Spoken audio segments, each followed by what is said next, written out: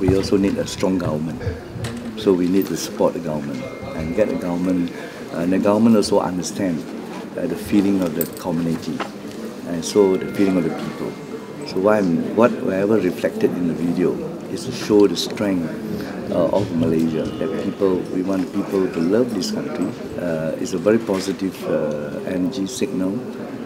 Let us move forward, and despite whatever weaknesses that we have, we should rectify it. The government understand it. The minister in the video also understand the feeling, and we will move forward, and we will actually rectify it and make it stronger, make this nation stronger.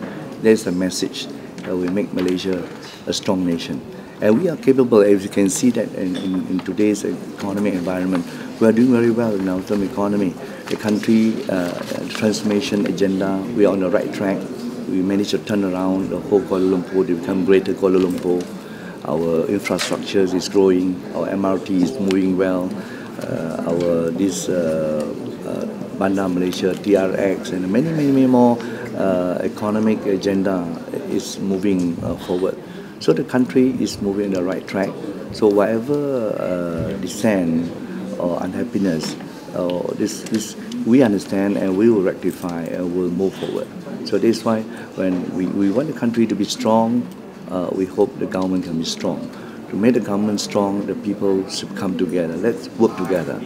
Let us be united, and we will be a strong nation.